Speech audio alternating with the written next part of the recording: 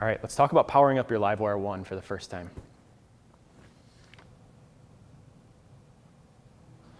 So first thing, go ahead and just put the kickstand up.